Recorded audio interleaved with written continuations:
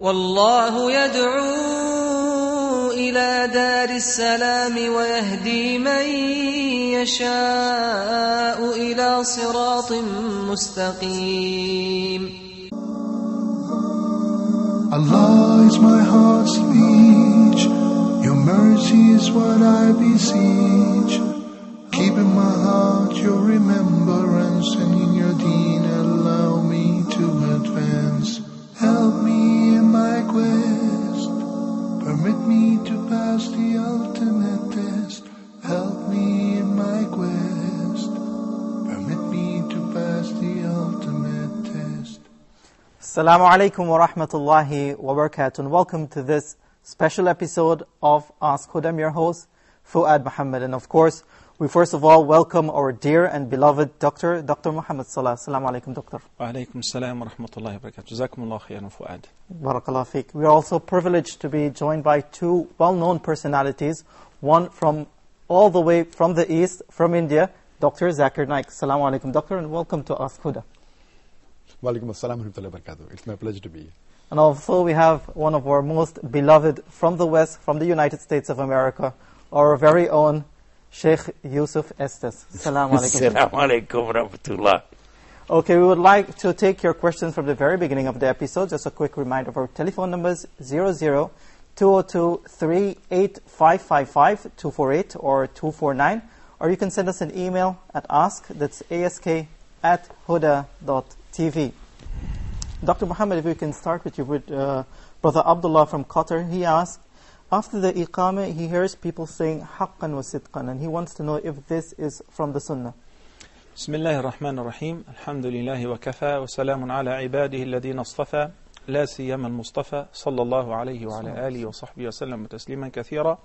All praise due to Allah alone. We praise Him and we seek His help. Whomsoever Allah guides is the truly guided one, and whomsoever Allah leaves astray, no one can show him guidance. May the best peace and blessings be upon Prophet Muhammad sallallahu alayhi wa sallam.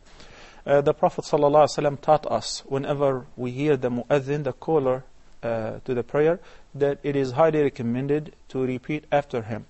إِذَا سَمِعْتُمُ الْمُؤَذِّنَ فَقُولُوا مِثْلَ مَا يَقُولُ. So if the mu'adhin says, Allahu Akbar, Allahu Akbar, it is recommended to repeat by saying Allahu Akbar, Allahu Akbar. Until he comes to Hayya ala as-salah and Hayya ala al-falah, it is recommended to say, La hawla wa la quwwata illa billah. There is no mighty, no power but with Allah. Then it is recommended after finishing the adhan to make a supplication. Very beautiful supplications have been narrated by the Prophet ﷺ in this regard, such as Allahumma rabba hadhihi ad-da'wati at-tammah was-salati al-qa'imah ati Muhammadan al-wasilata wal-fadila wab'athhu maqaman mahmudan alladhi wa'adta. And we discussed the meaning of that repeatedly before. Now with regards to the iqamah, which is the second adhan, the minor adhan, in order to establish the congregational prayer. It is also recommended to repeat after the mu'adhin while he's calling the iqamah, but there is no such supplication after the iqamah that is called haqqan wa sidqan. These are some Arabic, innovations. You know, every nation, they have their own innovations. The word haqqan wa sidqan means very beautiful meaning. It means for sure, which is qad qamat as-salah, qad qamat as-salah, the salah have been established. It is a good statement, but it has not prescribed. As in the last episode, Sheikh Yusuf and I will discuss the danger of innovation.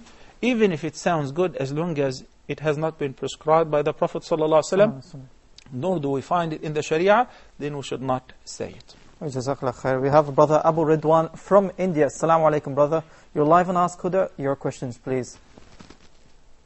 Wa alaikum assalam, Sheikh Salah, and you welcome back to the Ask Huda. Jazakumullah khairan. Thank you. And guess what? We're having Dr. Zakir Naik today. Alaikum assalam wa rahmatullah. I have two very brief questions. Okay. Yes, I want to ask, in our India there is a regular practice after Salat al-Jummah. They are saying the special salam to our Prophet. Is it innovation or is it prescribed somewhere? Okay. Your second question? You know, should I tell you detail what kind of salam it is? Okay. You don't have to tell us because we already have the reference here. No, excuse me, no, that is what kind of salam they are doing, and it's like Ya Nabi Salam Alayka, Ya Rasul Salam Alayka. Okay. They make all this. So I want to ask if it is okay. Okay. And your second question? My second question is regarding the soul. You know, some people say that after dying, the soul it comes back to some other person, and if it is not, if it is murdered or if it is killed or like this, so the soul comes back and that the soul takes the revenge or something. So this kind of innovation there are. So I want to get it here, please. Okay. Okay. Jazakallah khair, Brother Abu Ridwan there from India. Dr. Zakir, we have a question here from a Christian brother. He says, I would like to know what you have in Islam that is different from us Christians. As far as Islam is concerned, people have a misconception that Islam is the new religion which came into existence 14 years back. And Prophet Muhammad, peace be upon him, was the founder of the religion of Islam. In fact, Islam is there since time immemorial, since man set foot on the earth. Yes. And Prophet Muhammad is not the founder, but he is the last and final messenger of Allah subhanahu wa ta'ala. So in Islam, we have to believe in all the messengers that have to be believed by the Christians, right from Adam, Moses, Noah, Abraham, Jesus, peace be upon them all. But what we say, that we also believe in another last and final messenger, that is Prophet Muhammad, peace be upon him. So we tell them we have to believe in additional messenger, last and final, Prophet Muhammad sallallahu alaihi wasallam. And he was even prescribed in the Bible. If you read the Bible, Jesus Christ, peace be upon him, said, it's mentioned in the Gospel of John, chapter number 16, verse number 12 to 14.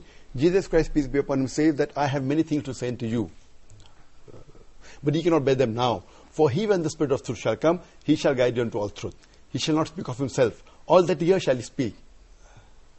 He shall glorify me. So here, Prophet Jesus says that he had many things that he wanted to tell to his followers. Yes. But he knew that they could not grasp them now. So he says there's another messenger to come, and his name is Prophet Muhammad sallallahu alaihi wasallam, and he will tell you and guide you to all truth. So we believe that whatever Jesus Christ, peace be upon him, said, we believe he was one of the mightiest messengers of God. We believe that he was born miraculously. We believe that he was the Messiah. We believe that he gave life to the dead with God's permission. We believe that he healed those born blind lepers with God's permission. But we do not believe that he is Almighty God, which many of the Christians, they consider that Jesus Christ, peace be upon him, he is God, and he claimed divinity. Okay. In fact, there is not a single unequivocal statement in the complete Bible where Jesus Christ, peace be upon him, himself says that I am God, or where he says worship me. So the major difference is, we don't consider Jesus to be God, but we consider him to be one of the mightiest messengers of God.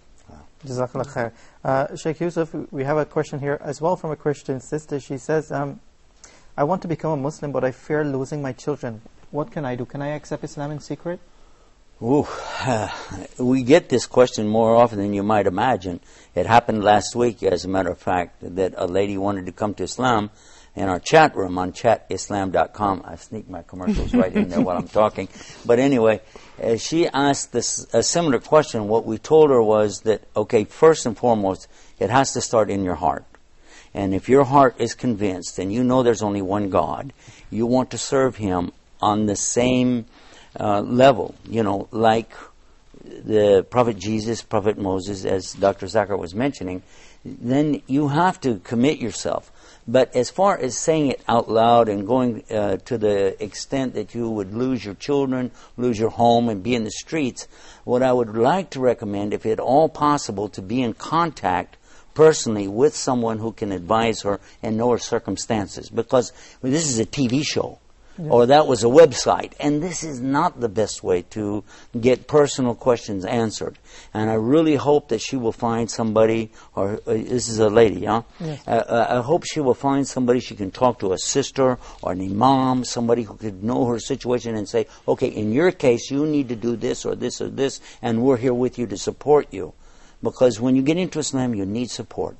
Okay, Jazakallah khair. Doctor, we have Sister Yasmin from Egypt, and she says, how did the mother of Musa alayhi salam received wahi, revelation? Well, we find in chapter Al-Qasas, it's called the stories, it's chapter number 28, verse number 7. Allah the Almighty stated exactly, وَأَوْحَيْنَا إِلَى أُمِّ مُوسَى أَنْ أَرْضِعِيهِ فَإِذَا خِفْتِ عَلَيْهِ فَأَلْقِيهِ فِي الْيَمِّ وَلَا تَخَافِي وَلَا تَحْزَنِي إِنَّا رَادُّوهُ إِلَيْكِ وَجَاعِلُوهُ مِنَ الْمُرْسَلِينَ. This is the verse and the chapter which stated that Moses' mother received some sort of wahi. But the word wahi is a very broad word, has a broad meaning. It does not necessarily mean wahi or a revelation in a sense that Allah spoke to her, nor does it necessarily mean that Allah has sent Angel Gabriel to her, because whenever there is a wahi from Allah directly to a person, then this person is a prophet. Or through Angel Gabriel, then this person must be a prophet, whether a prophet or a messenger, and we distinguish between both of them before.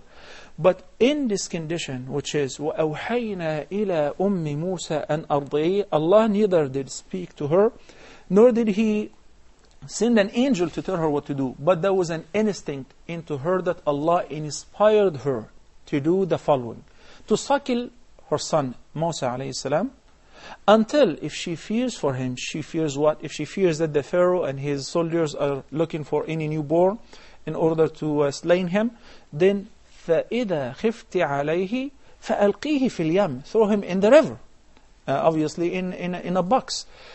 I want you to imagine a loving, caring mother who is afraid that somebody might kill or hurt her son. In order to secure her son, she would throw him in the river? That doesn't make any sense. And that's why that needed some sort of support, divine support through inspiration. And that's why we find another hadith that supports this meaning of wahi, which is inspiration. The sound hadith in which the Prophet ﷺ said, "Inna ruha al-Qudusi nafatha fi ru'i." Ruh al-Qudus here is referring to Angel Gabriel, peace be upon him. Nafatha fi ru'i, he inspired into me. He did not communicate with him directly, rather it was some sort of wahi, by what we call it ilham. You know, when sometimes you're at the traffic light and you don't know the direction, whether shall you make right or left, then all of a sudden you have the instinct, you make right. This is, and you say, Alhamdulillah, I made the right decision, otherwise there was a problem, have I made left? This is some sort of ilham, guidance from Allah subhanahu wa ta'ala. Is that like intuition? Intuition or inspiration? It is inspiration. Inspired into her to do this, but not through an angel, nor through direct communication. Because the direct communication, or through Angel Gabriel, peace be upon him, it will be wahi, and that's only to the prophets. But it does not mean the literal meaning, rather the metaphorical meaning, which is the inspiration. Okay, Jazakallah khair, Dr. Muhammad. We have Sister Habiba from the UAE. Assalamu alaikum, Sister. You're live and ask your questions, please. Wa alaikum assalam wa rahmatullahi wa barakatuh. Assalamu alaikum to all of you all. That's a very comprehensive salam. Yes. You know what happened last Sunday when I was watching Huda TV? I saw Yusuf Estes and I saw Muhammad Salah, and I love all of you all so much. I said, why are you not calling Dr. Zakir Naik? Allahu Akbar.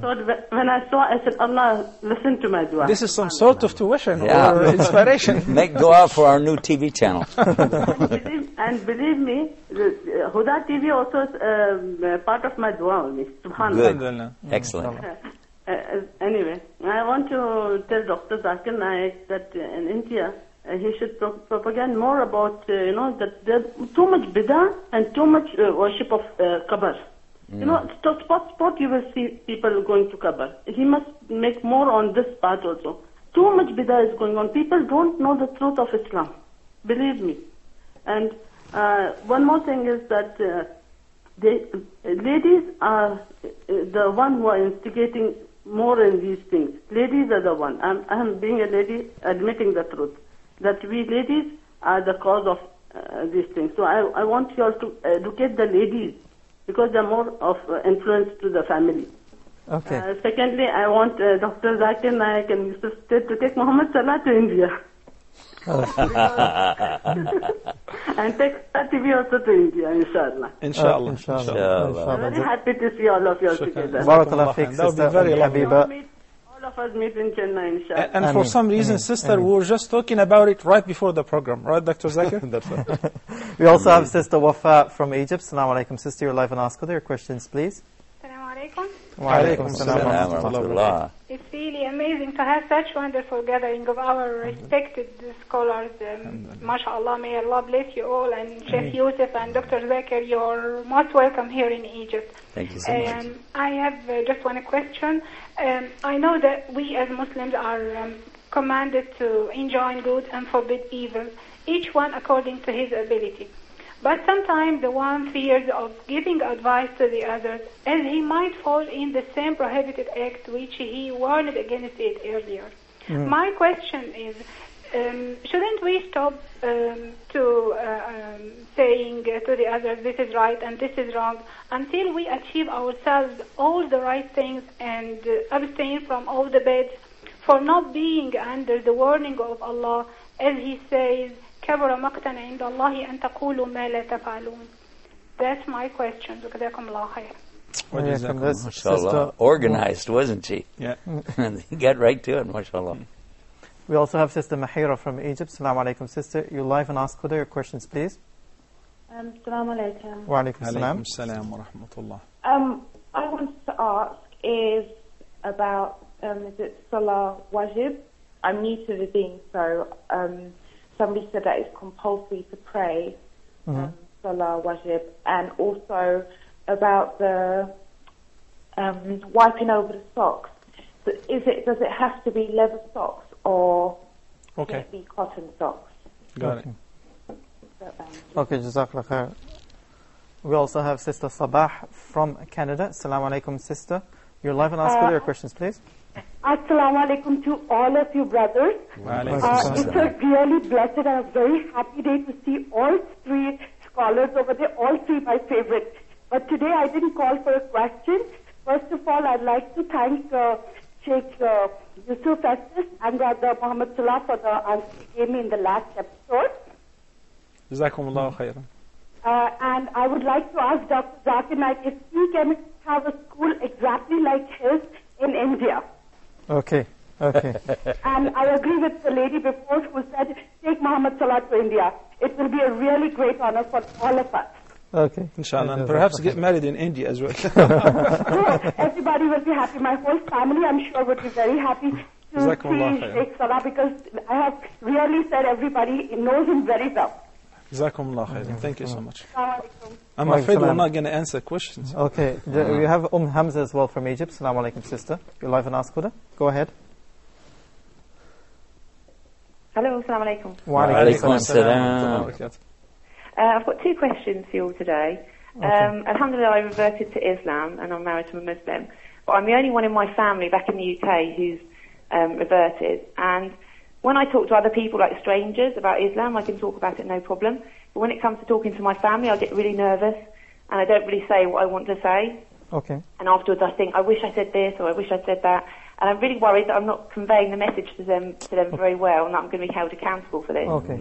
And I know that scholars say the best dawah you can give is by example, that when they see a new you, a better you, they'll see Islam. But the trouble is that before Islam, I was, in their eyes, I think I was quite a good daughter. You know, I didn't smoke or do drugs and I was always good with them. But now they see me kind of rebellious because I don't do birthdays, I don't do Christmas. And I feel that they might hate Islam because of the changes that they see in me. So I wonder if you could advise me about that, please, and also make dua for me to make it easy for me to give them dawah and also for them to revert to Islam, inshallah. Allah make it easy for you. Inshallah. And also, I've got the second question is that when the Prophet ﷺ referred to a person who takes care of the orphan and him being together in paradise, like two fingers that he put together, what does he mean by an orphan? I mean, is this any child that you find in an orphanage, like an abandoned child who's still got parents but just been left? Or do we have to really check the background of the child, the person who wishes to have this reward? Okay. I'd also just like to ask if I can take Sheikh Mohammed's number, please, because my husband would like to ask him something specific in Arabic about Cairo, if possible. Okay, we'll ask the brothers in the control to give you those number. Sister Hamza there from Egypt. Why we take care of her question, Sheikh Yusuf? She says that since she's accepted Islam, she finds it very easy to talk to strangers about Islam, but her family, she has that problem. Because when she don't go to birthdays, for example, they see her as being rebellious. And she wants to, if being an example is enough to give da'wah to her family. Well, first of all, Hamza, I have to tell you that I know exactly how you feel because I've been through that myself. And the first couple of years in Islam, I actually tried to debate with my family, and I did a lot of destruction through trying to copy some things I'd seen on TV and things I'd heard. And until I sat with good scholars who explained to me, this is not the way you treat your family. And doing a debate in front of people like Dr. Zakir does, this is great, but you don't do this with your father. And as soon as I stopped this debating business with him, which was only a few weeks after coming to Islam, he entered Islam. But with my mother, I just, because she was the expert on religion in our family, and boy, we went to it tooth and nail. And she, at the first day, she accepted what I said because it was based on some strong principles she taught me. But then the next day, after reflection, she came back. She said, "Don't you ever talk to me about religion again." One time, I recall that before my mother passed, that they asked her, hospice care was taking care of her, a lady asked her, "Is there anything bothering you?" She meant, "Do you need anything?" My mother said, "Yeah, there's one thing. My son became a Muslim." So I think the thing to do is exactly what you said. Take it easy, be the example, but do not compromise Islam. Whatever you do, do not compromise Islam. You will never please the people by displeasing Allah. And if you keep everything focused on trying to do your best in Islam and giving them the service, then if Allah wants them to be guided, they will be guided. But get up in the night. Final point on this. Get up in the night and really cry to Allah in your prayers in the Qiyamul Layl. I've found this to work for every single subject I ever had a problem with, even as recent as last night. You stand and you cry to Allah, and He solves your problems. That's my advice. Okay, we have Brother Abdul Ra'u from the Kingdom of Saudi Arabia. Assalamu alaikum, brother. You're live and ask other questions, please. Brother Abdul Ra'u, are you with us? Yeah, I'm with you. Okay, go ahead, brother. Assalamu alaikum wa rahmatullah. Brother Fawad, I do not have any question for the Sheikh today. I'm glad to see Dr. Zakir Naik live on Huda TV. It's a pleasure for all of us. We have Sheikh Yusuf and Dr. Salah with Dr. Zakir Naik together. My question basically is regarding, we have various ibadat in Kashmir that do not have any Islamic reference whatsoever. And just now one sister was calling that in India there are a lot of bid'ahs which have been continuing since long time. And the most of them are in Kashmir basically. Okay. And Dr. Zakir Naik might be aware of those ibadat. We read out loud, we make azkar out loud, going to shrines, and all those things have still kept on going. I request Dr. Salah and Sheikh Yusuf Estes also to consider visiting Kashmir sometimes in future and spend a week or something like that so that these bid'ahs could go forever, inshallah. Okay, inshallah. That's Brother Abdul Rauf. Some invitation for you, Sheikh Yusuf Estes. Alhamdulillah. Okay, Dr. Zakir, we have another question here that says, my non-Muslim relative believes that Muslim women are oppressed. How can I respond to them? As far as the question, you realize today that the media is portraying a picture that the women are oppressed in Islam. And I've given the talk on women's rights in Islam. Yes. And I've divided into various different headings: the rights of women, the spiritual rights, economic rights, educational rights, legal rights, political rights. And I've proved in each and every case that, alhamdulillah, Islam is the only religion which actually uplifts the woman and gives her due rights. If you go back to the old ages, at the time of Babylonian, if you remember, that in the Babylonian civilization, if a man murdered a woman, instead of the man being punished, his wife was put to death. If you know the Greek civilization, it was supposed to be a great civilization, women were used for sex and pleasure. And there was a woman by the name of Pandora, who was the cause of all the evil in society. Same with the Roman civilization. Women were used for sex and pleasure. If you know the Egyptian civilization, before Islam was revealed, women was considered as a sign of a devil. Same in the Arab civilization. Before Islam came, most often when a female was born, she was buried alive. After Islam came, alhamdulillah, and I said in the lecture, that Islam and Prophet Muhammad ﷺ is the first person who was the major benefactor for the upliftment of the woman. And if you realize that the rights that women have in Islam is the maximum, that's the reason today, if we analyze, out of those people accepting Islam, Islam is the fastest growing religion in the world. 2/3 of the people accepting Islam are women. Whether it be in the Western world, in America, whether it be in Europe, whether it be in India, out of those accepting Islam, 2/3 are women. So my basic question is that if Islam degrades the woman, why are the Western women accepting Islam? Why are the Indian women accepting Islam? For more detail, if she has any particular question, I can give a talk for a few hours only on the women rights in Islam. I don't know where to start. But it is the media which is portraying a negative picture about the women. And it is our duty to remove the misconception. And I have a talk on that, women rights in Islam, even a book is there. So if you go to that book, all the details are given on each and every aspect. Okay, Jazakallah khair. We also have a question here from Uthman from Nigeria, Dr. Muhammad. He says that there were 4 men in a car accident. 3 of them died, and the 4th one who survived was the driver. Does he have to fast on behalf of the 3 who died? Bismillah ar-Rahman ar-Rahim. In Surah An-Nisa, in verse number 92, chapter An-Nisa is the 4th chapter in the Quran. Allah the Almighty says, وَمَا كَانَ لِمُؤْمِنٍ أَن يَقْتُلَ مُؤْمِنًا إِلَّا خَطَأً. It is not befitting, nor is it permissible for a believer to kill another believer, unless if it is an accident killing. So in the case of the accident murder, there is also compensation for the mistake, and compensation for the family who lost their beloved one. So the compensation for the mistake is a kafara, such as freeing a slave neck, and if the person is not capable financially during slavery, of course, then it will be moved to another alternative, which is fasting for 2 consecutive months. فَصِيَامُ شَهْرَيْنِ مُتَتَابِعَيْنِ تَوْبَةً مِنَ اللَّهِ. And obviously, since nowadays there is no slavery, then the kafara will be fasting for 2 consecutive months. Somebody would say, such a very harsh compensation, but this is in order to make the person aware of every move he or she will do, even if it is leading to an accident killing. You have to be aware of that. Playing a part in taking the life of any person, even by accident, is a big thing.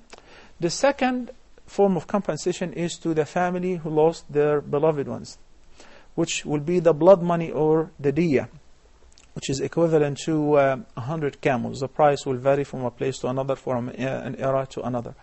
But now we have to determine who is responsible, because in the accident killing, the murderer have some role that he played, or due to his negligence, or that he is responsible somehow. He did not really mean to kill, but his negligence led to the murder of somebody else, an innocent soul.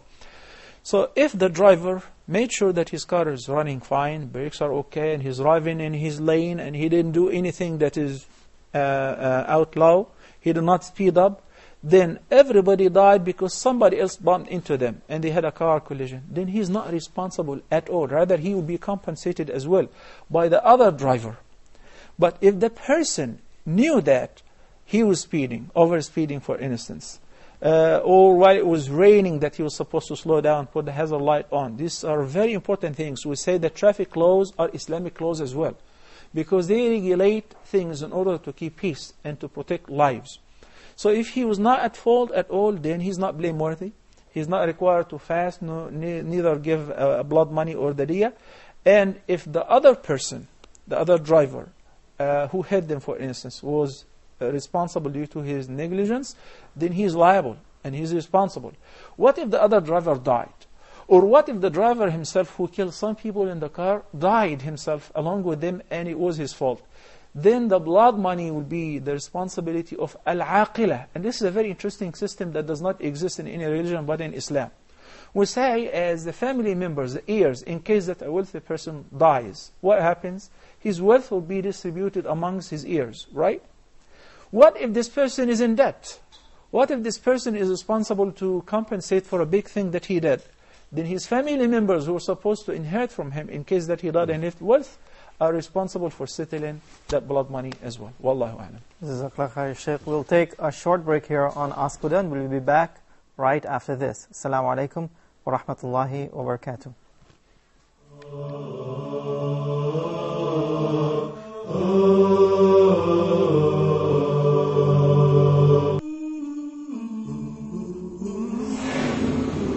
The deeds are bound by its intentions. The deeds that we do, we have to have a sincere intentions that we're doing it only for the sake of Allah subhanahu wa ta'ala.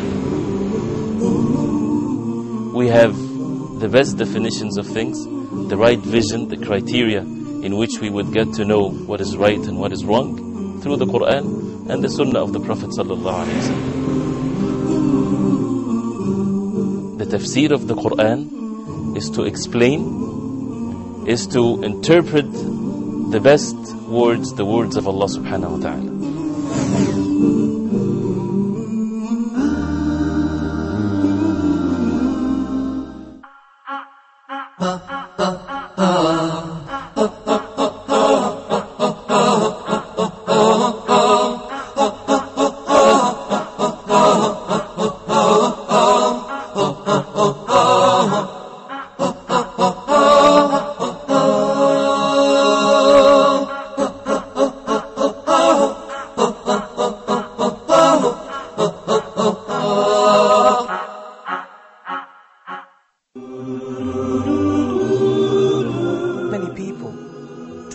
Together, but all their efforts were in vain because of ignoring or turning away from this great foundation. We see many people coming to the way of truth, following the guidance of Allah subhanahu wa ta'ala, but later on they get off track. What is the reason behind that?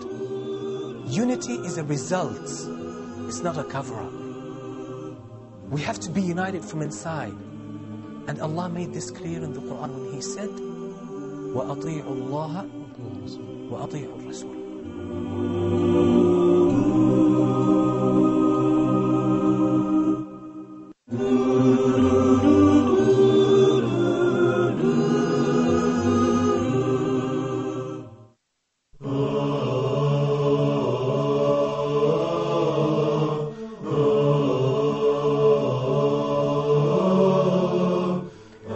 Assalamu alaikum wa rahmatullahi wa barakatuh. Welcome back. You're watching Ask Huda. Quick reminder of our telephone numbers 00-202-38555-248 or 249. Or you can send us an email at ask, that's ask@huda.tv. Sheikh Yusuf, let's look at Sister Wafa's question. She said we were commanded to enjoy what is good and forbid what is evil. And then there's another ayah in the Quran which she quoted as well that says that verily it's a big thing that you say something which you do not do. So do you wait until that you're perfect before you enjoy what is good and forbid what is evil? Yeah, we don't want to take either one of these verses out of context. The first thing and foremost is Muslims are always working on themselves. You hear people talking about the jihad on your nafs thing. Yes, we are working on ourselves, and we're talking about others too, to understand what is the truth of Islam and calling to that and forbidding the things which take people away from the beauties of Islam. If we wait till we're perfect, though, it's not going to happen, because human beings are not perfect. We're not angels. But what we do, even I had the one who brought me to Islam, he was with us today earlier, and I remember what he said.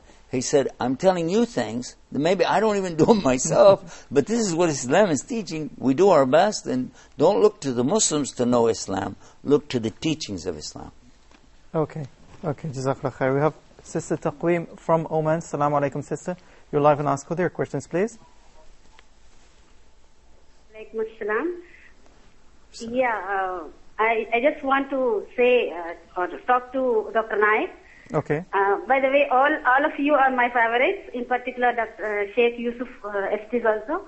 I really don't have words to praise Mr. Sheikh Yusuf. Really, his programs. I watch Peace TV regularly. Yeah, it is. I belong to India basically. I'm from Hyderabad, Andhra Pradesh. Okay. So just it's not a question actually. I want to say something to Dr. Zakir Naik. I want him to start some kind of like IIS. It is there in Mumbai. So I want him, if possible, to start such school in Hyderabad also. So that we can, people like us also can be benefited from that. I have seen that really it is marvelous teaching in his school. I just don't have words to praise him in any way. Alhamdulillah, really he is gifted, blessed person. And his memory, everything, alhamdulillah, jazakallah khair to all of you. And I really respect Mr. Salah also. His his way of expressing the word, he's so humble, really. One can't believe him to be so knowledgeable and also so humble. Really, I want to praise all of you. We don't have words. And I have seen here one thing that many sisters are ringing. Really, you people are benefiting us in many ways. As such, I am a working woman, but still I don't leave any time to just watch the TV whenever possible. I work for 7 to 8 hours a day. I am out. I have very young children, but my wish is my children should study in a school like IIS. Okay. So this is my sincere request to Dr. Zakir Naik. Jazakallah khair, Thank Sister you. Taqweem. Thank you very much. Barakallah feek, inshallah. We have Brother Ayman as well from Egypt. Assalamu alaikum, brother. You're live and ask Huda. Assalamu alaikum.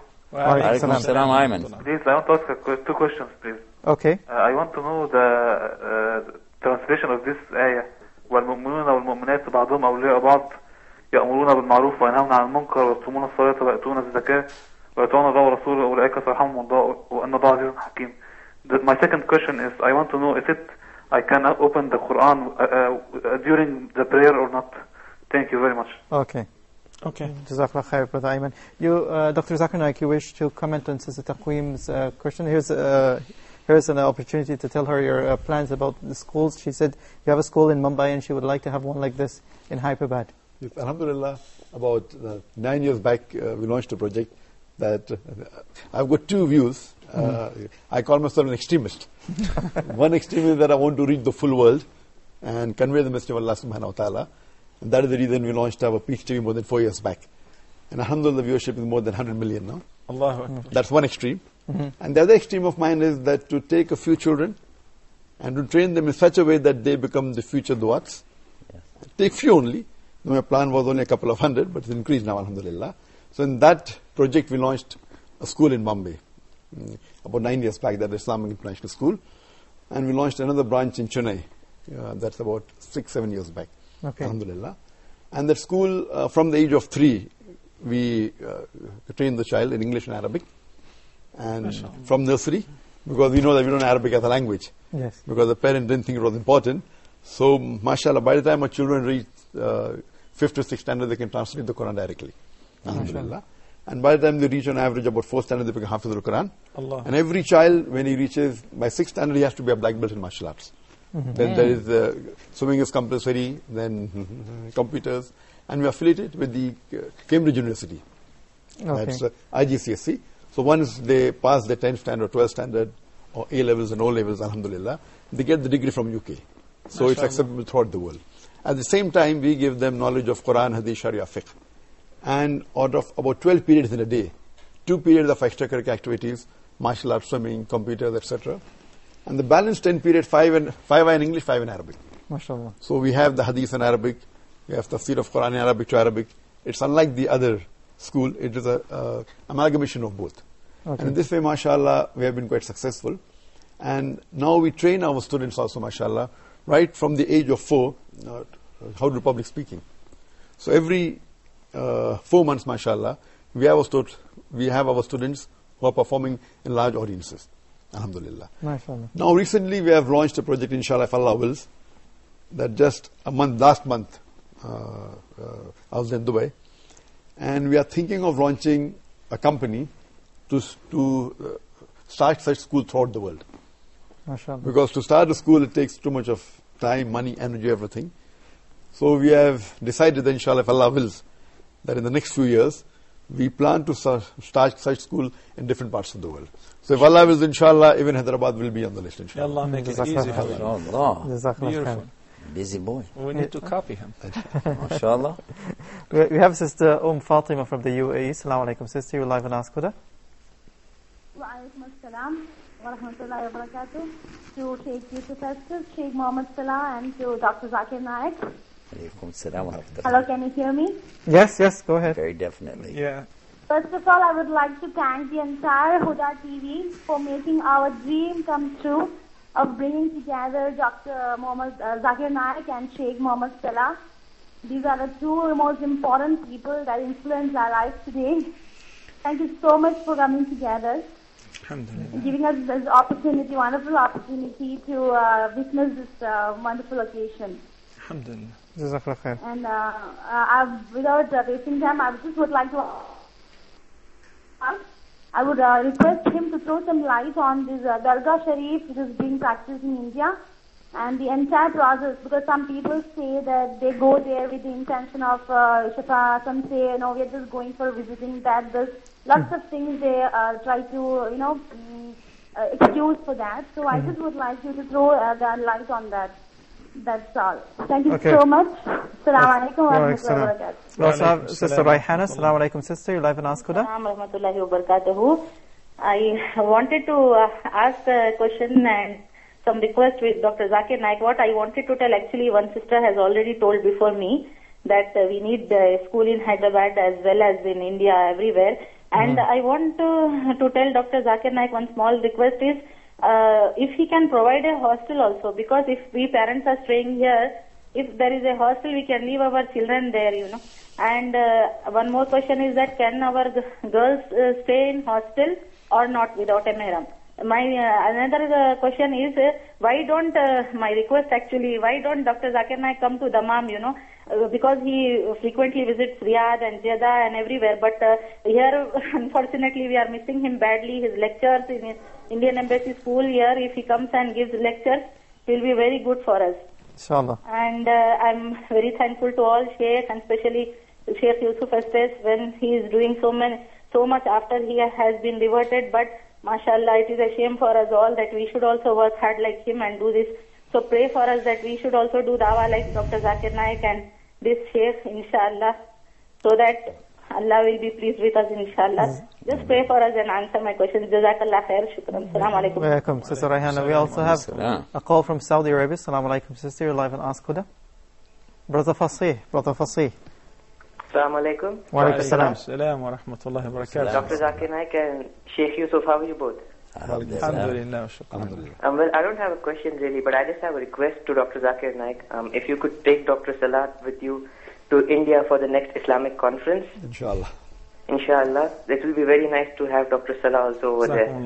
Inshallah, we'll have him soon, inshallah. Yeah, my vote too. I think that's a good idea. I think you're having a lot of requests here on the show, Dr. Zakir. Inshallah. Okay. Allah help me fulfill all of them. Ameen. We have the question from Sister Mahira from Egypt, and she says, wiping the socks. Some people say you only can wipe leather socks. No, basically we stated a couple of sound ahadith before. One of them was basically narrated by Ali ibn Abi Talib, may Allah be pleased with him, in which he said that the Prophet ﷺ allowed us to wipe over the socks the period of 1 day and night, the time of 24 hours that begins from the time of starting to wipe over the socks, not from the moment that you put them on.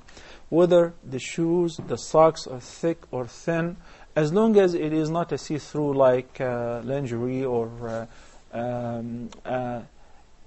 some sort of fashion, it's not basically socks. You can see the color of the skin, then this is the kind of socks which you don't wipe on, because they're not called socks.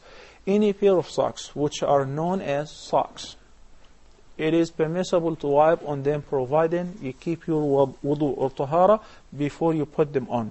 If you're a resident, you have 24 hours from the moment you make wudu and you wipe over the socks. With that, it is possible to pray more than 5 daily prayers. So, because some people say you have 5 daily prayers, not necessarily true. Because Sheikh Yusuf, if you wipe over the socks right now, you put your socks on in the morning, and you kept your wudu all the way until Aisha, for instance, then when you came to renew your wudu, you wiped over the socks. This is the time which you start counting 24 hours. So you can pray Isha along with another 5 prayers of the morrow, for instance. So what counts is 24 hours from the moment you start wiping on any socks. And when 24 hours lapses, it doesn't mean that it expired. Exactly. It goes until you lose the wudu after that. That is true. I heard you say that. Yeah, that's why it's possible to pray more than 5 daily prayers with that. That's right. And if you're traveling, you have the time of 72 hours, of course. Wallahu a'lam. Okay, we have a caller from Malaysia. Brother Hamza, assalamu alaikum. You're live on Ask Huda. Your questions, please. Alaikum salam wa rahmatullah. I wish to put this question to the panel, especially Dr. Zakir. Dr. Zakir, you are very involved in this da'wah activities. I'm referring specifically to the splitting of the moon incident. Okay, from what I understand, this splitting of the moon was done for what purpose? For no other reason. Splitting of the moon. Okay. So this is what I would like to suggest to Dr. Zakir and also to Sheikh Yusuf and the whole of Huda TV. Muslims need to, send a unmanned mission to the moon. We have the resources. Only thing, we have the. He's very ambitious. He can go. Yeah. He likes to travel. Okay, Brother Hamza. I think we got the point there. Jazakallah khair, Brother Hamza there from Malaysia. We also have Sister Asya from the Kingdom of Saudi Arabia. Assalamu alaikum, sister. You're live on Ask Huda. Questions, please. Assalamu alaikum rahmatullahi barakatuhu. Alhamdulillah, today is a great day. Allah has brought great scholars of our ummah on one show. I wish and prayed for this day. We hearty welcome Brother Dr. Zakir Naik. I wish and request Dr. Zakir Naik to please invite Sheikh Muhammad Salah in next peace conference. My family and I are great fan of Peace and Huda TV. May Allah bless this channel. Two questions for Dr. Zakir Naik. Okay. Why people of Mumbai cannot get Peace channel? Is it blocked by cable operator or government? What is the solution? Question number 2. I wish you open your school in Jeddah. I am a KG teacher working since 20 years and I wish to work in Islamic schools like yours. Jazakallah khair. Okay. Dr. Zakir, we'll take her question right away. She says, why can't they get Peace TV in Mumbai? As far as the Peace channel is seen, since in India, the way the people get the channel is unlike the way we get in Egypt and in the Gulf countries through a dish. In India, we get through a cable network. So, and as there are many channels coming, about 500-600 channels coming on the air, and the cable operators have a choice of about 80 channels to be shown. So they have a right to select what they want to select, and then they select, and basically they select those channels which pay them money, basically. So most of the channels that are shown are those channels which are paying money. So then depends upon the demand of the viewers, that when they give a demand to the cable operator, then you have more chance that the cable operator will put. So depending upon how active the people are. What I feel, alhamdulillah, in most part of India, Peace TV is watched, alhamdulillah. There are some times where there are occasions where some of the people who may not like or may not agree with the content of the channel, some Muslims who may belong to a different school of thought, and they may lodge a complaint to the cable operator, and then again he may put it off for a few days, and again it comes on. So this does go on and off. But alhamdulillah, as a whole, if you see that, mashallah, it is seen to a great extent. Okay, Jazakallah khair. Sister Hamza from Egypt, she asked, the person that is referring to an orphan, she once set up an orphan. Is it the orphan that we find in the orphanage? Are they described as orphans? Well, anybody who is, as far as I understand, this may be a better question for Sheikh Mohammed, because this is his specialty. I'd like to hear the answer. I am an orphan myself, and both of my parents have died. And when I was in Malaysia, by the way, with Hussein Yi, is a beautiful orphanage over there they've just built. I wish you would pray for him and those children. It's wonderful. It was so beautiful and so wonderful there, and they have a masalla there. And I told him, both of my parents are dead. Could I qualify as a yatim myself? I could stay here. The children thought it was rather humorous, and Hussein Yi didn't take me very serious. But he even explained that in Islam, that when a father dies, then they talk about them being an orphan. It's not both parents necessarily. But if the father has passed away, then they might call him a yatim. Is that what you know? Only with the lower addition, which is, instead of saying I am an orphan, I would say I was. Because in Islam, a yatim is a child who loses either both parents or at least the father and under the puberty age. So if somebody lost... Oh, I didn't know this part. Under the age of the puberty. Yes. So well, somebody... I guess I qualify that.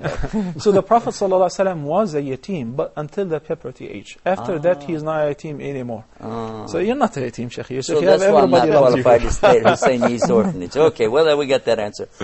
I love this guy. He's so serious. And you watch his face. All the funny stuff is happening that I go to the moon, and he's sitting there. Next caller, please. And if you're a team, I would love to adopt you.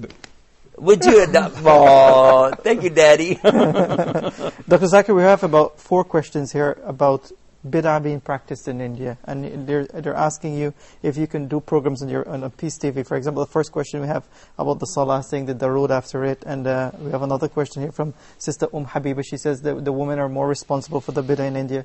How do you respond to all these questions? In fact, there are many programs on the Peace TV, alhamdulillah, which focus on removing the bid'ah. And there are thousands and hundreds of thousands of bid'ah throughout the world. And every culture has their own set of right. bid'ah. And India not being unlike, they have many bid'ahs. Anything which is against the Quran and the Sahih Hadith, which people think it's part of the deen, it's our duty to tell them that this is not our deen. And this comes because of the culture. What we realize that Indians, most of us initially, we were Hindus. We don't have Arab blood in us. Maybe a few, but the majority of us, we are coming from a background which were Hindus. Maybe of grandfather, great-great-grandfather. So many of the practices of our great-great-grandfather's religion do creep into us. So though we do become Muslims, there are some of the practices which creep into us, and we substitute that. That's how we find these various bid'ah. So it's our duty to point out that this is not part of Islam. It is an innovation that came later on. That is the reason we say that anyone says anything about deen, he should back it up with a reference from the Quran and the Sahih Hadith. And I say that any scholar says anything, let him be the greatest scholar in the world. We follow Allah, His commandment in the Quran, and the Prophet Muhammad, his commandments, and his way of life, and the next 3 generations. Any scholar after that says anything, if he does not refer to these sources, whatever he says doesn't carry weight. If it's a part of deen. If it's something else, is different. We're talking about Mamla, talking about science, technology is different. But if it's talking about the deen, about the ibadah, it should be backed up from proof from the Quran and the Sahih Hadith. Worship. Okay. So unfortunately, the easiest way to remove it, any scholar says anything, let him be the most famous. Therefore I say, what Zakir Naik says in Islam is 0. But whenever I give, I always, when I give an answer, I back it up with the reference of the Quran and Sahih Hadith. Even if you try it and it does work still, it's not sunnah. Not because you tried something and it does work, like you recited a certain chapter several times and you say, this is cool. This is good as far as if somebody is sick, you can recite this chapter several times. You cannot say, I tried it myself and it does work. You cannot say that. That's right. So the main thing is that whenever anything is deen, it should be back to the Quran. So when we find all these innovations coming in India, I request the people, the Muslims, to ask reference from the shaykh. And if the shaykh give references, backed up with proof, if it's there in the Sahih Hadith, that means that it is the part of deen. If it's not, then just by saying that my sheikh said so-and-so, or this great scholar said so-and-so, that's not sufficient for it to be part of the deen. Okay, Jazakallah khair. We have Sister Noor from Malaysia. Assalamu alaikum. Sister, you're live on Ask Huda. Your questions, please. Walaikum salam wa rahmatullah wa barakatuh. Especially, I'd like to say thank you, alhamdulillah, Yusuf Estes, because, I really miss your show, Take a Break. It's short, but it's very, very powerful, it's very inspirational. To, of course, Sheikh Muhammad Salah, for all your wisdom in Ask Huda. And, of course, Dr. Zakir Naik, the first time I heard your section where you spoke about, in your speech, it really, me and my husband both our mouth just gasped open.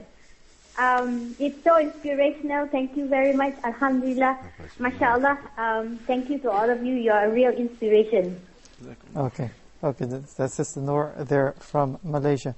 Brother Ayman, Dr. Muhammad Salah mentioned an ayah from the Quran. He wants to know the correct translation of the ayah. The verse says, وَالْمُؤْمِنُونَ وَالْمُؤْمِنَاتُ بَعْضُهُمْ أَوْلِيَاءُ بَعْض, which means the believing men and the believing women. And there is a confirmation. Normally Allah subhanahu wa ta'ala, when He wants to address the ummah, He does not have to express both the masculine and the feminine. Because if the masculine is mentioned, it covers both masculine and feminine.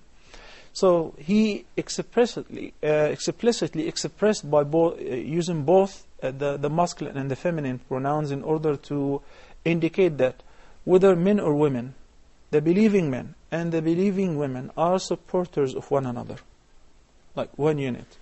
What do? What are the symptoms of this unity? This walaya. Awliya means supporters. United. How? The symptoms of this unity and this support is clearly obvious in the following. يَأْمُرُونَ بِالْمَعْرُوفِ وَيَنْهَوْنَ عَنِ الْمُنْكَرِ. They enjoin what's right and they forbid what's evil. And that will take us to Sister Wafa's question. That if you notice that somebody, whether you know him or you don't, that is involved in any kind of sin, even if you yourself is involved in it, it is your duty to enjoin what's right and forbid what's evil.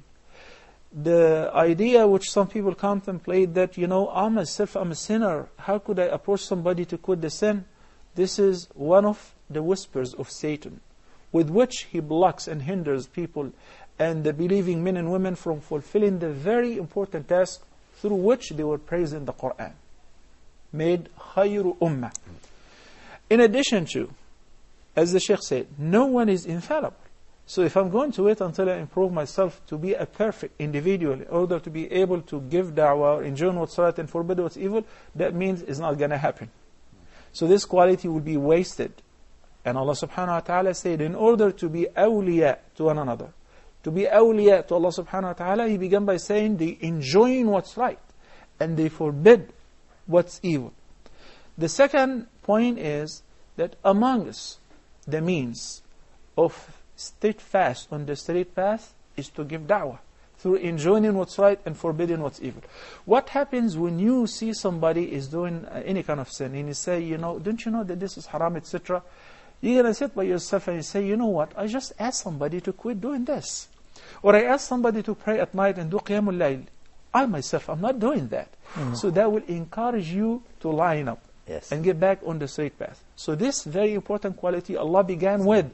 It is as important as offering the prayers and paying alms. Such people, as Allah subhanahu wa ta'ala said, سَيَرْحَمُهُمُ اللَّهِ. If you fulfill the previous requirements, enjoin what's right, forbid what's evil, offer your ibadat, Allah will definitely cover you with His mercy. I like the way he was giving free plugs to your other show, Straight Path. That was nice. I have a very tricky question for you, by the way, Sheikh Yusuf. But we'll take a short break here on You encourage him to be loose. And we'll be back right after this, inshaAllah. Assalamu alaikum wa rahmatullahi wa barakatuh.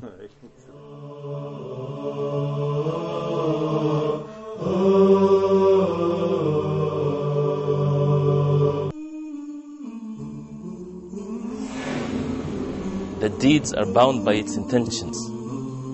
The deeds that we do, we have to have a sincere intentions that we're doing it only for the sake of Allah subhanahu wa ta'ala. We have the best definitions of things, the right vision, the criteria in which we would get to know what is right and what is wrong through the Quran and the Sunnah of the Prophet sallallahu alaihi wasallam. The tafsir of the Quran is to explain, is to interpret the best words, the words of Allah subhanahu wa ta'ala.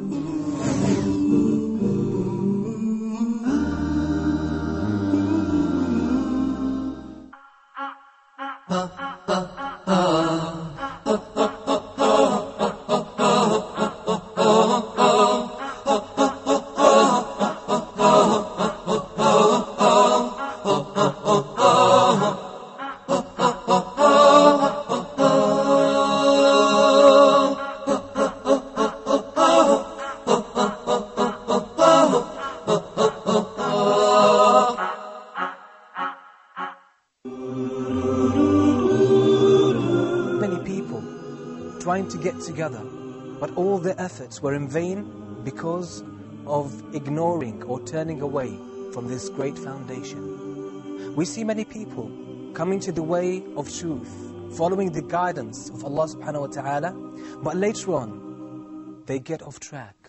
What is the reason behind that? Unity is a result. It's not a cover-up. We have to be united from inside. And Allah made this clear in the Quran when He said, وَأَطِيعُوا اللَّهَ وَأَطِيعُوا الرَّسُولَ.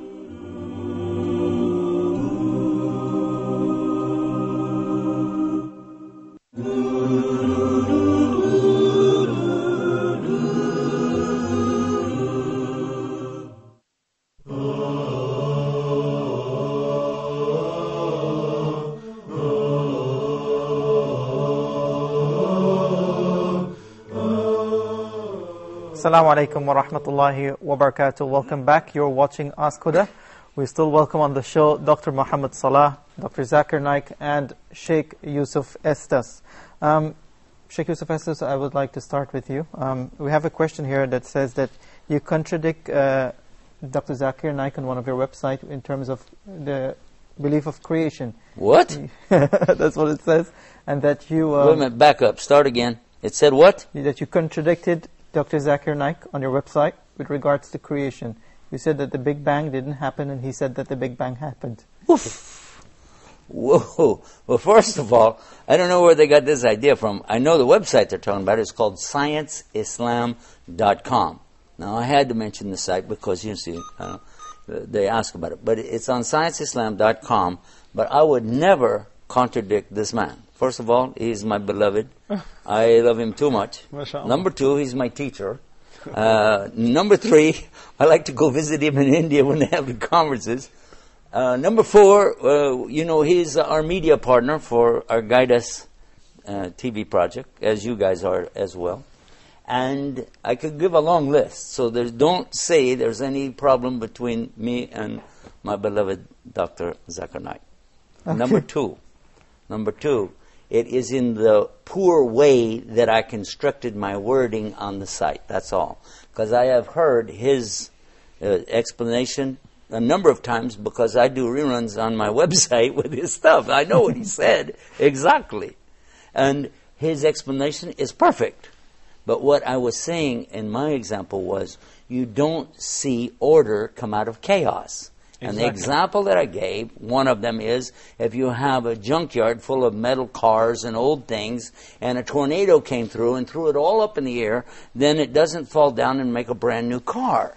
Yeah, that's right. Okay, this is what we're saying is whatever happened wasn't by accident. Planned. And when I grew up, they told us the Big Bang meant that everything happened just like an explosion and there was no cause behind it, there was no purpose behind it. And this is what we were criticizing, not the event itself. And with that, I would like, Dr. Zakir, if you didn't mind, just say a little something about how you expressed it and make our caller feel better. As far as the creation of the universe, Allah subhanahu wa ta'ala says in the Quran, in Surah Anbiya, chapter number 21, verse number 30, أَوَلَمْ يَرَ الَّذِينَ كَفَرُوا أَنَّ السَّمَاوَاتِ وَالْأَرْضَ كَانَتْ رَتْقًا فَتَقْنَاهُمَا. That do not the unbelievers see that the heavens and the earth were joined together and we clove them asunder? So this what we learned in school, when we were in school 30 years back, 40 years back. There were a group of scientists who, in the early part of 1970s, they described how the universe came into existence. And they said initially there was the primary nebula, then there was the Big Bang, then there was secondary separation, which gave rise to galaxies, the stars, the sun, the moon, and the earth on which we live. This is how our universe came to existence. So the same thing, which we came to know about 40 years back, is mentioned in the Quran 1400 years ago in a nutshell. So what the scientists have discovered recently, Quran mentioned in a nutshell 14 years ago. Because Quran is a divine revelation. But it is explained in the Quran in a reasonable way that it was very planned by Allah subhanahu wa ta'ala. Not like the atheists believe. They say that it was an accident. It was a challenge from Allah subhanahu wa ta'ala. Say, أَوَلَمْ يَرَ الَّذِينَ كَفَرُوا أَنَّ السَّمَاوَاتِ وَالْأَرْضَ كَانَتَا رَتْقًا. They were just one piece. Actually, if you realize, Sheikh, there are two types of floating in the market. One is the theory of creation, and the other is theory by chance. Yes. Yeah. So we can't mix both. Theory of creation believes that there's a concept of God. Theory of creation, where the Christian believe, the Muslim believe, they believe behind this there is a planner. Yes. So theory of like Darwin's theory, natural selection, that is by chance. So both are opposite actually. Yes. If someone gets that Big Bang took by just by chance is not right. I mean, what they say that it is a theory of creation. So what we believe as Muslims and as Christians is the theory of creation. Now, who did it is secondary? Whether you call it the planner, the maker, the creator, you call it Allah, the word may differ. We Muslims say it's Allah. So the theory of by chance and the theory of creation. So we believe in theory of creation. And the Big Bang, it mainly supports the theory of creation. Okay. But the Big Bang just didn't take by chance, itself, yeah. and the galaxies of billions of years, they cooled down.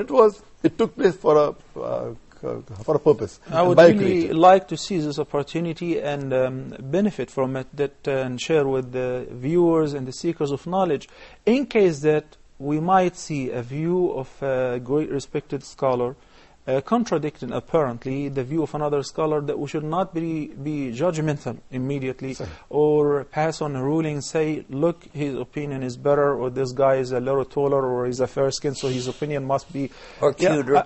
Or cuter. I've heard things like that, by the way.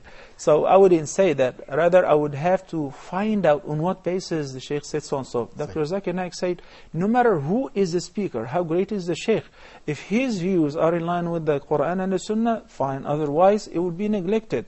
And that was the statement of Imam Ahmad ibn Hanbal, Malik ibn Anas, all the Imams. So now we find out that there is no conflict. Yeah. Basically, both views are perfectly in line with the Quran and with the Sunnah. It is the viewer or the person who's browsing the website who is not able to grasp on the real meaning of the statement. The right word should not be contradiction. The right word is it's a different view. Contradistinction. Okay. Contradistinction means the same thing can be said in two different ways. Wait a minute. For example, if I say that I am honest, and Shaykh Yusuf said that Zakir is tall. So man can be honest and tall. Yeah. If someone says I'm honest and the other person says he's dishonest, then that's contradiction. What was the word you said? Contradistinction. Contradistinction? That's a word? Yes. Now he's contradicting you. Contradistinction? Okay. We're learning every day. I learn something every day. Okay, we have two callers from the Kingdom of Saudi Arabia. We have Sister Mariam. Assalamu alaikum, sister. You're live on Ask Huda. Your questions, please. Assalamu alaikum warahmatullahi wabarakatuh. Wa alaikum assalam.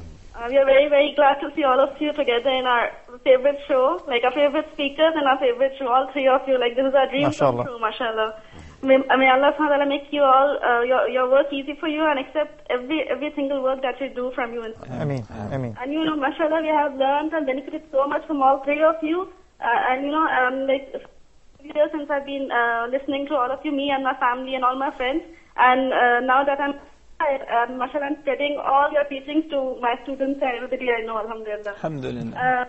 The question I have today is, like, this question has been bothering me the whole day today. And alhamdulillah, I see all three of you together, so I think it's a perfect opportunity for me to ask you. My question is regarding non-Muslims.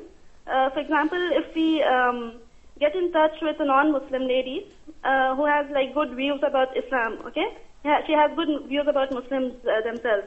But we get to meet her for only a day, maybe an hour or two. So is it appropriate to hand her a copy of the Mus'haf, like the translation of the Quran, in the first meeting? How do we talk to her about Islam the first meeting? We don't know whether we'll see her again or not. Okay. It's just a meeting. So how do we approach her about Islam? Like, because we'll keep feeling guilty our whole life, we don't talk to her about, you know, some good things about our religion, or maybe one word that comes out of her mouth might affect her and lead her towards Islam. So what's the way to deal with her? And another thing, my mother has a message for you all. She wants you all to make dua that we get righteous and educated spouses like you all, who are striking an excellent balance between deen and dunya. For us and our friends and all the girls who are here, you know, single, waiting for spouses. And Sheikh Yusuf and Sheikh Dr. Zakir Naik, I just wanted to ask you if you'll be coming to Jeddah for a lecture or not, because mashallah, whenever you come, we attend your lecture. So is there a lecture now this month? Are you coming here? Okay, I'll allow them to answer that question. Inshallah, we have Sister Samaya as well from the Kingdom of Saudi Arabia. Assalamu alaikum, sister. You're live on Ask Huda. Wa alaikum salam. How are you, Sheikh? Alhamdulillah. Go ahead. I'm happy to see you all here. Jazakallah khair, sister. Go ahead. How are you, Sheikh? Alhamdulillah. Sheikh, I just want to call you like that. I don't have a really question. My sister want to ask one question to you, please. Okay. Okay. Assalamu alaikum wa rahmatullahi wa barakatuh. Wa alaikum salam. Bless you, the recent heroes of our nation. Welcome to the show. And we are very happy to see you all together like that. And I need you to pray for us, for my family particularly, and our Muslim Ummah. Okay. Yes. You have a question, Sister Sumaya? I have a question. I'm Ms. Sadaf. I have a question regarding the marriage. I need some good supplications for the marriage. That the prefer for the young generation, for the youth, that they will get a good partner in the future. You got it. Okay. And please, all the Sheikh, Mr. Zakir Naik and Mr. Yusuf Estes, pray for us and pray for Muslim Ummah. Okay. Jazakallah khair, Sister Sumaya.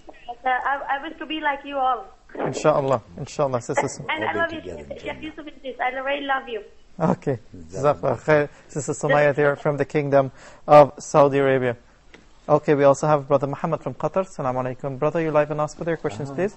Assalamu alaikum. Wa alaikum assalam wa rahmatullahi wa barakatuh. Jazakallah khair. I couldn't resist myself. There were so many brothers who are from India, and they were saying that to take Sheikh Muhammad and Sheikh Yusuf Estes to Pakistan. Well, I come from Pakistan, and I want all of you to come to Pakistan.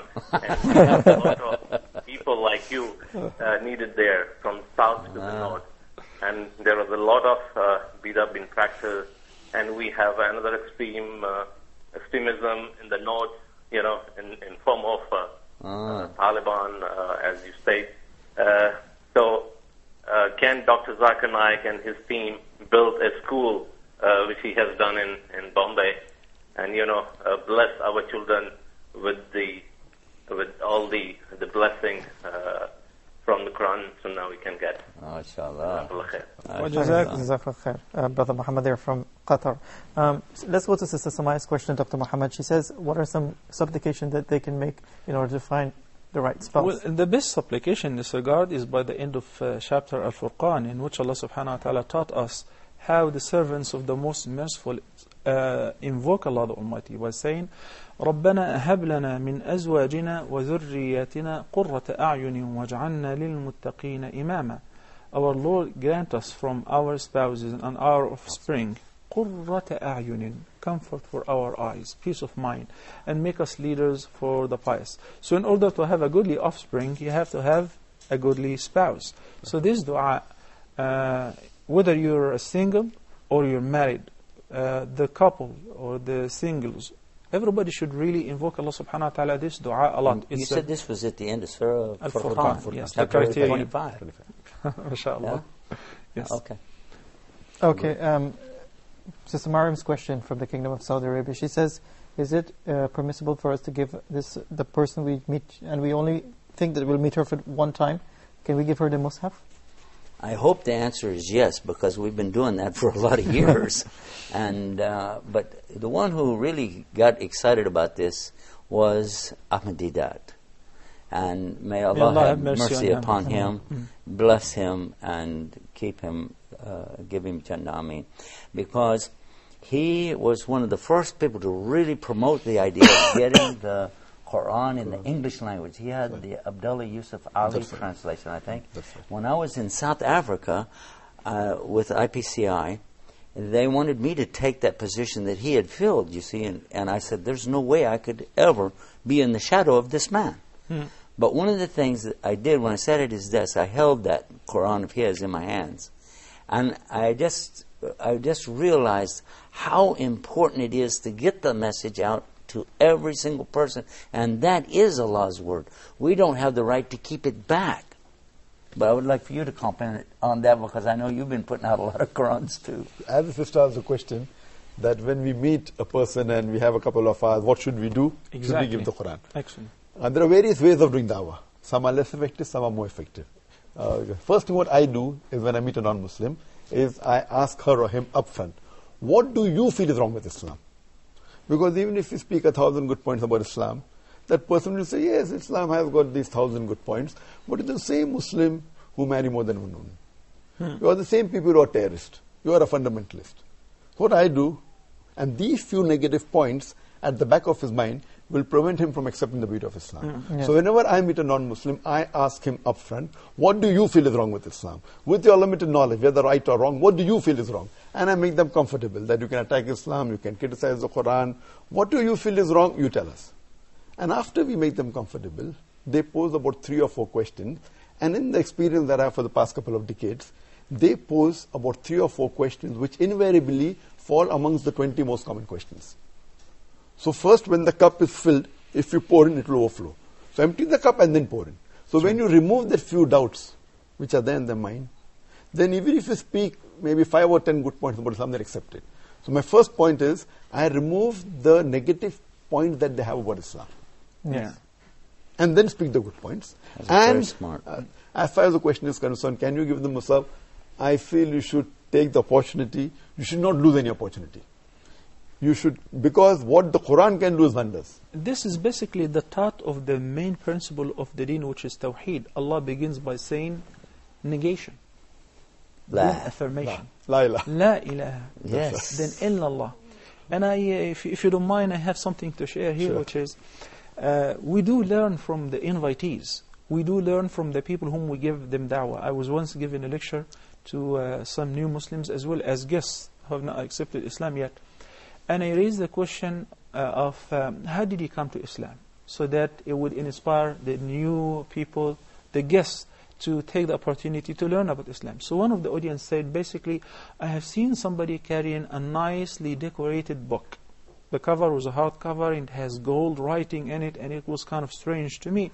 So I asked him, what is it? And he said, that is the Quran. This is how I was introduced to the Quran, and this is how I was attracted to read the Quran. So I remember once I was flying back from California to Texas, and at the lounge there was a bunch of cheerleaders, and you know what I mean. And they were so disturbing, so I just had to step away, because I couldn't just sit in the same area with those guys, with those girls. And I was shocked when we got to board the plane that I happened to be sitting in the middle of them, surrounded with the cheerleaders. Was this Dallas Cowboy cheerleaders? Never mind, keep going. I was really offended, and here we're talking about almost 4 hours flight. I didn't know what to do. Laughing, screaming, and shouting, playing around, and I was sitting in the middle of them, in the last 4 or 5 seats. So I remember this idea of one of the invitees when he said that. I saw the glitter of the cover of the Quran, so I wanted to read it. Then immediately I had, not the Quran, rather the book of Riyadh al-Salihin, Gardens of the Pious. I had it in my backpack. So I pulled it out and I waved with it. I did that deliberately. And once I just opened it, and one of the girls who was sitting next to me saw this writing and the calligraphy on the cover of the book. You, Sheikh Yusuf, you should expect what's going to happen. She screamed and said, wow, what is this? I said, well, it does work. To myself, obviously. And I saw this opportunity, and believe me, Dr. Zakir, the next maybe 3 hours, we were talking about Islam. Yeah. And the girls in the front seat turned around to listen, and everybody was listening. So now they asked for a copy. How can we get a copy of that? This, what I'm trying to say is, it is not by taking the initiative and shoving the medicine down the throat and saying, you got to take it to become a Muslim. Rather, you know how a girl really is really wanted whenever somebody is pursuing her, but when she offers herself, she becomes a little cheap. He's not interested anymore. So, same way, same mentality. If you tell somebody, take the Quran, you're going to read, you're going to be convinced, and you'll accept Islam. So basically, you're telling him not to read it, because if you read it, there's some sort of magic, you will turn to Islam. No, this is not the way. Rather, I will discuss the idea, and the ideology, the mentality, the belief that I have, why and where from. If they have any objections or misconceptions, like you said, I say, you know what, you can find the answer to all of that in this book. If it is only 20 minutes, 30 minutes, we need to focus, number one, if we have a very short time, whether we have a short time or a long time, we need to focus, number one, on the concept of Tawheed. Not to talk about, we pray 5 times oneness of God. Exactly. Yeah. Exactly. Okay, Jazakallah khair. Dr. Zakir, we had Hamza from Malaysia asking about the splitting of the moon, and he wanted us to send a mission to the moon to find out. But how can we prove this? as far as we know that there are few hundred miracles which are Prophet in Muhammad sallallahu alaihi wasallam. Mentioned the Sahih Hadith, some in the Quran, and one mentioned the Quran, Shakul Qamar, the splitting of the moon. There have been researches done which do say that there are certain fissures in the moon which can be attributed to this miracle of the Prophet.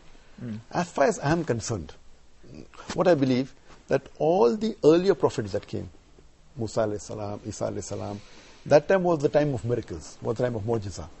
Like Musa alayhi salam gave life to the dead. I mean, Isa alayhi salam gave life to the dead. He healed those born blind and lepers.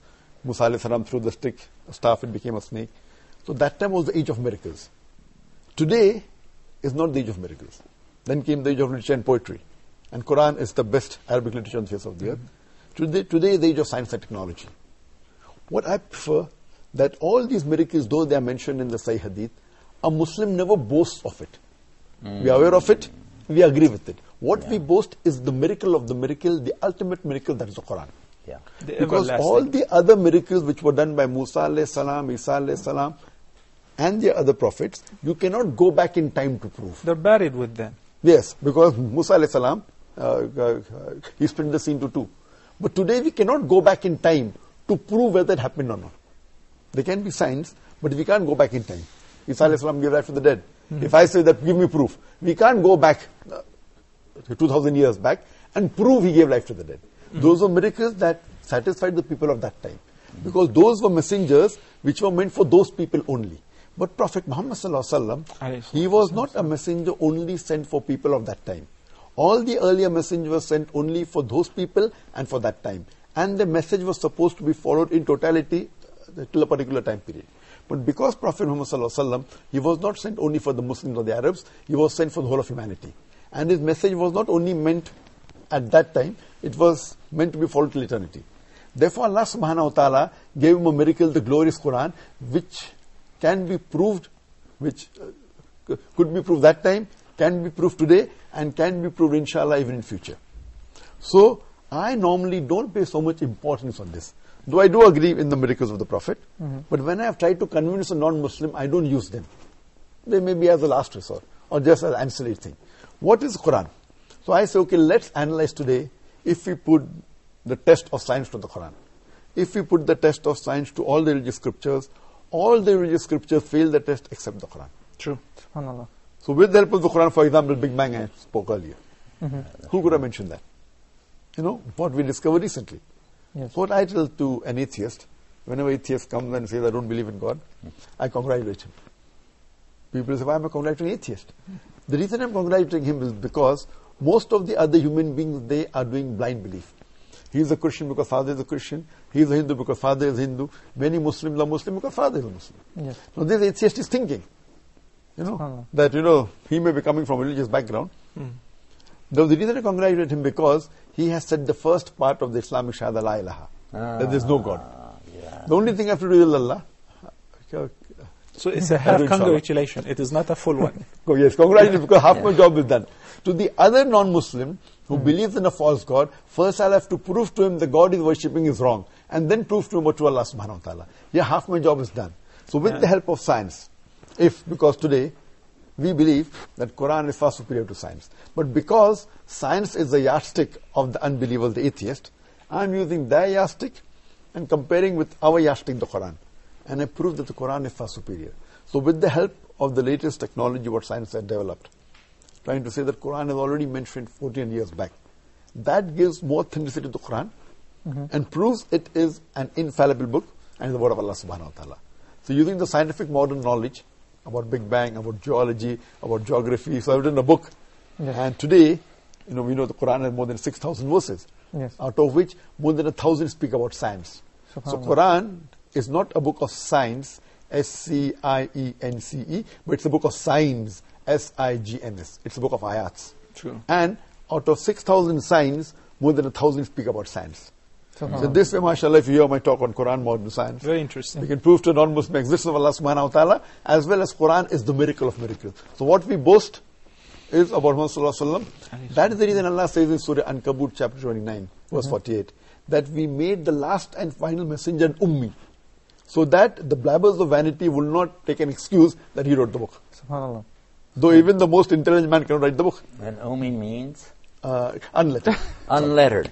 Illiterate. Illiterate. Jazakallah khair for clarifying that, Dr. Zakir Naik. We have Sister Raihana from the Kingdom of Saudi Arabia. Assalamu alaikum, sister. You're live on Ask Huda.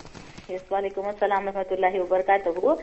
I have a question for all sheikhs, that is there any Islamic university where my children can study BA, MA, like in Islamic studies, where they can study this? Because I don't know any university here in which they accept expatriates. So I wanted to know this, and I have asked 2 questions, but I didn't receive my reply. That can girls stay in hostel, and why Dr. Zakir Naik school is not having a hostel. So I will be thankful if he answer this. Okay. And I wanted to know if Ummul Qura or any other university accept expatriates. Thank you. Jazakallah khair. Assalamu alaikum. That's Sister Raihana there from the Kingdom of Saudi Arabia. And we have also Sister Asma from Nigeria. Assalamu alaikum, sister. Wa alaikum salam. Good evening. Good evening. Good evening. Go ahead. Assalamu alaikum. Hello, good evening. Good evening to you. Wa alaikum salam. Can you hear me? Yes. Yes, we can hear you. Go ahead, sister. Hello? Good evening. Yes. Can yes. you hear me? Salaam alaikum. You need to nod your head. I think the line is thin. But I want to thank all our various hosts over there who've been enjoying their programs, and it's been inspirational. Thank you so much. Okay. Thank you, Huda. Jazakallah khair, Sister Asma there from Nigeria. Do you care to answer Sister Raihana's question? She says that your school doesn't have hostels, and if it does have hostels, can girls stay in the hostel without a mahram? The question is that why don't I encourage hostel facility in our school, Islamic International School? The school that I started, Islamic International School, it's a unique school, and we have a concept of not only training the children, we even train the parents. So it is compulsory that the children should stay with the parent. We don't want that the child stays with us for 14 years, and once he comes out, it is pouring water ducks back. We train him something else, and the parent do something else. Therefore, to get admission in our school is very difficult. We take interview of the mother separately, of the father separately, and the child separately. It's not required that we only take intelligent children. We take a balance between the interview of the father, the mother, and the child. And the criteria to get admission is absolutely based on Quran and Sunnah. Alhamdulillah. And one of the criteria is that besides the parents offering 5 times Salah, mothers doing hijab, etc., which no one did that earlier, and people thought that I was a lunatic, I won't be successful. And Allah's help is there, mashallah. It is the most sought after school today. And one of the criteria is that the mother should attend once a week our Islamic program, lectures, compulsory. And the father once a fortnight. He may be a millionaire, but he has to come and attend our Islamic lectures. And we say our school is not based on any other teachings of any scholars. It's based on Quran and Sahih Hadith. And we want even the parents to follow that. So when the children are close to the parents also become Islamic, and then they support the children. Otherwise, if we take a child in a hostel, he is with us for 13 years, and when he goes out, the parents have a different view, and they both will be at loggerhead. Either the child will change, most often. So that is the reason I don't personally encourage hostels in our school. We want the parents to be involved in the school, so it's more of a package. And we find that the practice of Islam amongst the parents changing, mashallah. And our children teach the parent how to offer proper salah, about makharij, about Quran. So they are the teachers of the parents. If we don't have this concept, it will not work. That is the reason ours is unique. And once a parent puts the child in the school, in other schools you do the interview, nursery, put him, finish, after 13 years they take him on. Here, once he puts the child, the real test starts. Attending the programs, looking. So we say, okay, now we have practicals of Salah. So the father has to teach the child who is 4 years old. So while the father is teaching him, he learns Salah correctly. So this is the concept that we started. Alhamdulillah, it's so successful that mashallah we have got requests from a few hundred cities in the world to start the school. We have Sister Kubra from the Kingdom of Saudi Arabia. Assalamu alaikum, sister. You're live on Ask Huda. Assalamu alaikum. Wa alaikum salam wa rahmatullahi wa barakatuh. Yeah, I watch both Peace TV and Huda channel, and I watch Mr. Zakir Naik and Dr. Salah. but I'm confused about the answer. I want to know whether the face covering of the face of women is compulsory if in Islam. Because Dr. Zakir Naik says that no hadith supports this, but Salah says that it is compulsory. So I would like you both to clarify my answer. Okay. There we go again. Okay. We also have Omar from the Kingdom of Saudi Arabia. Assalamu alaikum, sister. You're live and ask other questions, please.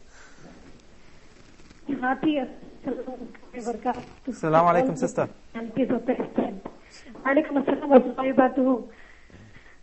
That I'm excited to see your three great personalities on Huda, that is on live.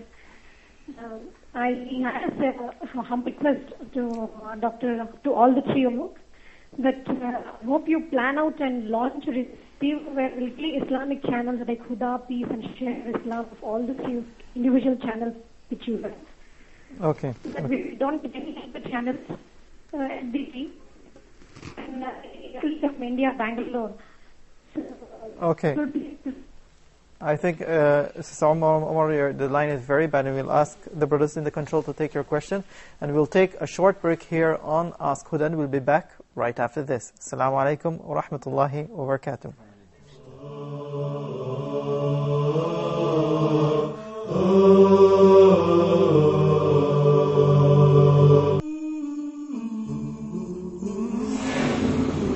The deeds are bound by its intentions. The deeds that we do, we have to have a sincere intentions that we're doing it only for the sake of Allah subhanahu wa ta'ala. We have the best definitions of things, the right vision, the criteria in which we would get to know what is right and what is wrong through the Quran and the Sunnah of the Prophet sallallahu alaihi wasallam. The tafsir of the Quran is to explain, is to interpret the best words, the words of Allah subhanahu wa ta'ala.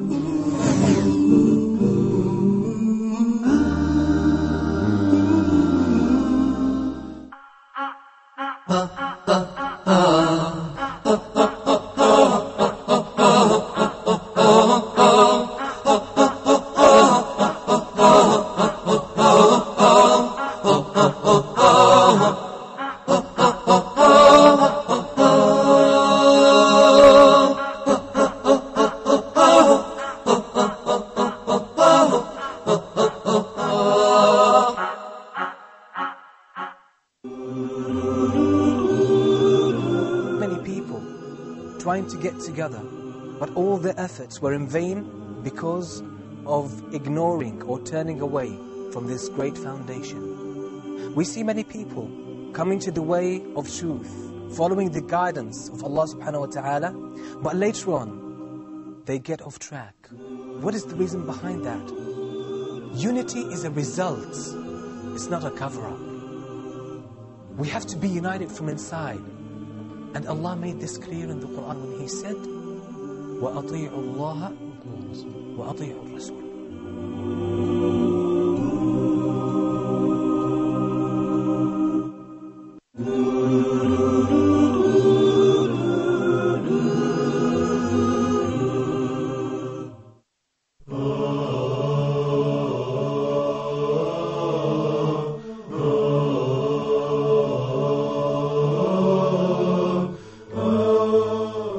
Assalamu alaikum wa rahmatullahi wa barakatuh. Welcome back. You're watching Ask Huda. Just a quick reminder of our telephone numbers 00-202-38555, 248 or 249. And also you can send us an email at ask, that's ask@huda.tv. I think the problem started right now when we have contradicting ideas, or is it distinct. No, this is not contradiction. Okay, This is contradiction. We have Sister Kubra different opinion, other different opinion. No. Okay, Sister Kubra asking that you guys have opposing opinions with regards to covering the face. Bismillah ar-Rahman ar-Rahim, alhamdulillah, wa salatu wa salam ala nabiyhi Mustafa. I do believe if we recall all the episodes of Ask Huda from the beginning, on some particular issues, specifically the niqab or the face veil or the cover, normally I answer as follows. I say there are two different opinions. And I say the opinion of the vast majority of the fuqaha that covering the face is mere recommended. But I say the more right view, that it is mandatory based on the following evidence. So there is a big difference between that you have this view and the Sheikh have a different view. It is fair and balanced. It is fair enough to not just give a fatwa. We have trained our audience, alhamdulillah, shukrullah, that we're not the type of haram or halal, yes or no. We don't do that. Rather, Ask Huda is an educational program. You know the reason. Why do you adopt this view? Why do you say there are 2 or 3 or 4 different views, but this specific view is more right? So you don't say, I am Hanafi, or I am Shafi'i, or I am Maliki, or whatever. Rather, I follow the Quran and the Sunnah. Based on tons of evidences that many of the scholars have concluded that covering the face for a woman is a must. One of those references, for instance, through the diversion meaning. In order to understand the term, the diversion meaning, you have to have studied the principles of jurisprudence. When the Prophet ﷺ says for a woman who is performing Hajj, it is not permissible to cover your face if you are in a state of ihram. So through the diversion meaning, that we understand that in normal cases, what is the original condition? That the face is covered. It's like when a man is wearing regular clothes, but in ihram you're not allowed to wear the regular clothes or any such clothes. This is a normal case. So this is one incident. Then we have also with regards to the conditions of Hajj. The mother of the believers, Aisha radiallahu ta'ala anha wa ardaha, narrated that whenever we were performing Hajj with the Prophet sallallahu alayhi wasallam, we uncover our faces, because it is restricted for a woman and for a man as well to cover the face during ihram. Unless if men were passing by, then we lowered our isdal. What does this signify? It signifies that they understood from the verse يُدْنِينَ عَلَيْهِنَّ مِنْ جَلَابِيبِهِنَّ, to cover their entire bodies, including the face. It is very interesting that we have some statements of the companions, of the interpreters of the Quran. Abdullah ibn Abbas, who is known as Turjuman al-Quran, the best one who understood the Quran after the Prophet ﷺ and interpreted that to us. When he was asked about what is the meaning of يُدْنِينَ عَلَيْهِنَّ مِنْ جَلَابِيبِهِنَّ, he covered his head and face, and he showed his eye in order to say this is how it should be.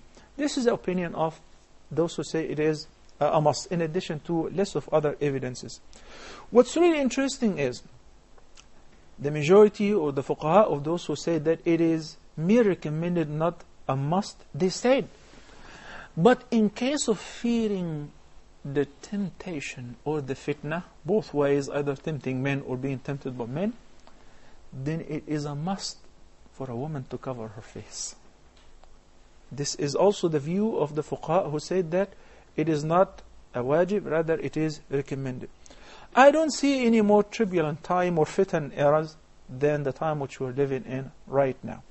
So I say, if you believe based on the available evidence that it is a must, or you fear a fitna for yourself, or giving fitna to others, such as if a woman, Allah bless her with a beautiful face, basically the beauty of a woman is focused 90% in her face. And that's why the Prophet ﷺ has said, انظر إليها فإنه أحرى أن يؤدم بينكما. If somebody is interested to marry some woman, before proposing to her and talking to her family, take a look at her in order to see whether you make up your mind, whether you really, because beauty is one of the components of making the decision, right? Look at what? Swimming suit? While she's taking a dive? No. Look at the face. Look at the face.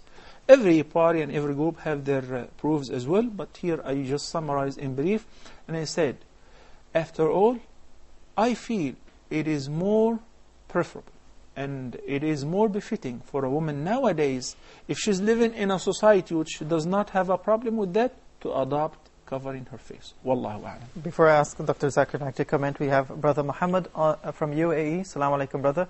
You're live on Ask Huda. Your questions, please.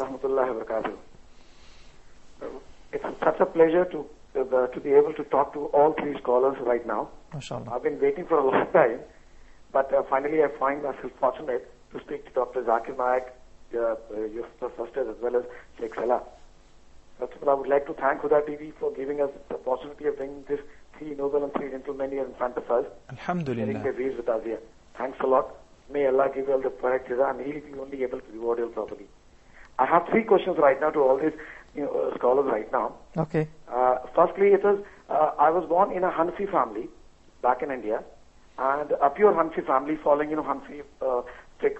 When I came back to UAE, there are different fiqhs here. There are different mosques here. What I've heard from Sheikh Salah is we are supposed to follow the imam of the mosque if it's a matter of fiqh, if you have a doubt about that. Yeah. Now what has happened with a period of time is like my Salah, as you know, I find sometimes different fiqhs, sometimes Hanfi I'm using, sometimes I'm using Shafi'i Maslak, some method.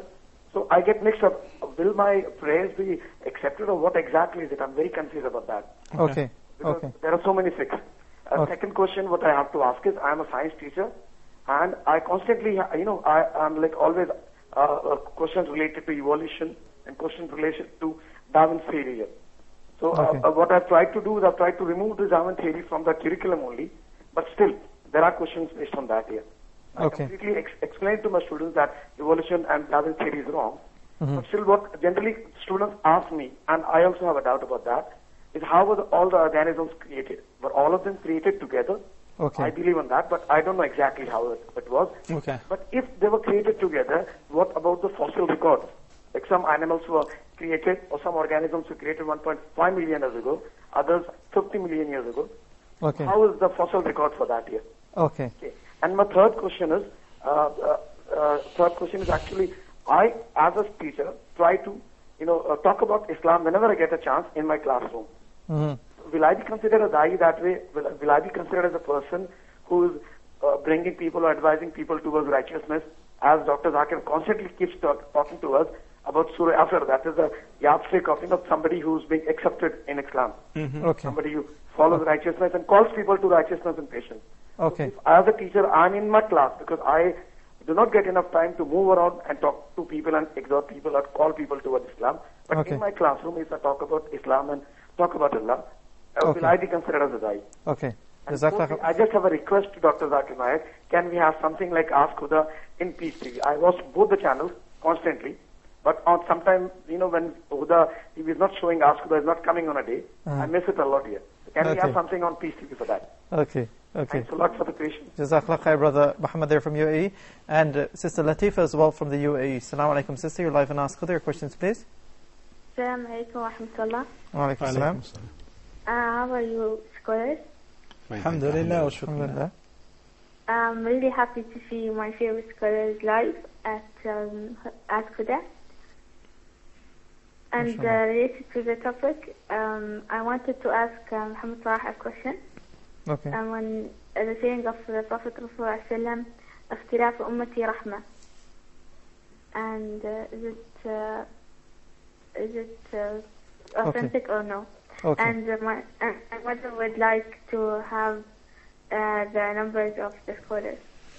Okay. Jazakallah khair, Sister Latifa. I'll ask the director as well to put the calls on hold because we're closing up here on Ask Huda. Care to comment on Dr. Salah's comment? As Sheikh Salah rightly said, that there are different opinions as far as the niqab is fard or not, and I do agree with him totally. There are different opinion, and I do agree with him, as he said earlier, most of the fuqahas, they say that it is not fard, but it is mustahab recommended.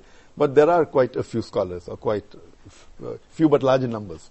Few doesn't mean few, but the number they are large, who do say that wearing niqab is fard. And each of these two group of scholars have given their reasoning. And as a person, as a Muslim, we analyze the reasoning, and what we feel is more close to Quran Sunnah, we give the word. And as Sheikh Salah, he feels that wearing the niqab fard is the more appropriate based on Quran and Sunnah. And when I read the reasoning of both these group of scholars, I agree with Sheikh Nasruddin Albani. Not because the Sheikh Nasruddin Albani, his reasoning. And in his book, he has given more than 20 reasons why niqab is not fard. I myself could refute many of them, which I don't think it is correct. That it is, because I'm a debater. So whenever I give answer, I punch holes in my own answer. Out of them, there are at least 7, which I feel are irrefutable. And if you go to my website, I've given those 7 reasons, which is irrefutable, as far as I think that niqab is not fard. And I being a debater, they don't debate with Sheikh Muhammad Salah, mashallah, the great Sheikh, alhamdulillah, Allah is going to get knowledge. But what I do, that whatever reasoning the other group of scholars have given, I use that in my favor. Okay. And out of that, I think two reasoning which Sheikh Salah said. He said that while in ihram, in Umrah, or when you go for Hajj, it is a lady who's in ihram, her face should not be covered. So he said that normally, if it's not covered, so the contrary is fard. His reason, which I disagree. If that's the case, if it is haram to cover the face, it becomes fard, then many things which is haram should become fard otherwise.